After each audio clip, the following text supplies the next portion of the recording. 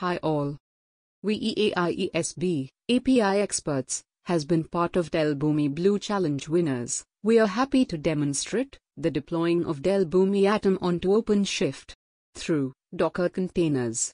EAIESB API and DevOps team were part of large digital transformation initiative in building an on-premises cloud platform using OpenShift. Now we have instrumented deploying Dell Boomi Atom on OpenShift. These are the Dell Boomi services which will be provided by the EAIESB. Boomi Common Logging Error Framework, CACHE, addresses these issues by providing a common solution framework for logging and exception handling as enterprise service. Integration with ELK Stack. Integration with Microsoft Azure App Insights. Now let's move to demo part. Here user logs into OpenShift website through the valid credentials. Here we can see the main page of the OpenShift. We can observe the Boomi Atom at the right side top of the page under My Projects option. Click on it. Here we can observe the details of the Atom like memory used, cause of CPU and many more. As the Atom is deployed, we can see that the pod is up and running successfully.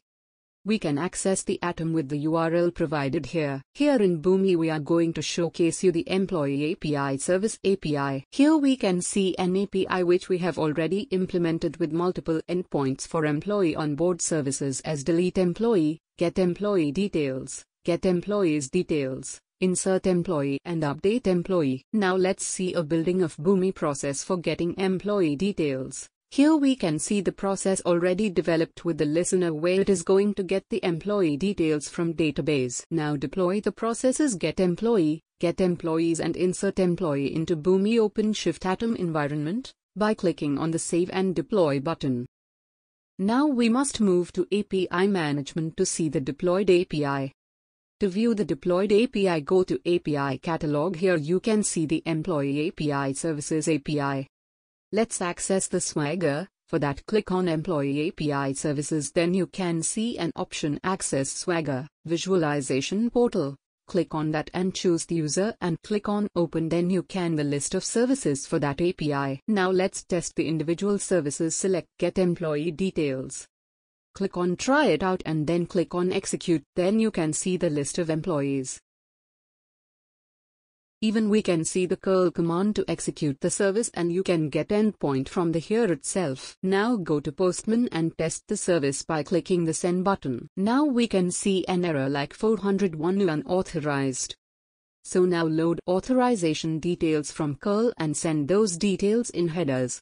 Here we can see the details of the list of employees which got retrieved from database. Now we will test for another service, i.e. insert employee, get the onPoint from curl command and test the service. Here you can see the response as the employee details have been inserted successfully. In the upper video, we are load testing for get employee detail service with 200 hits. You can see the percentage of a process at the right corner of the page. In the below video, we can see the change in the memory usage, core of CPU. That's all for this video. For any queries, please reach us at vijay.reddy@eaiesp.com.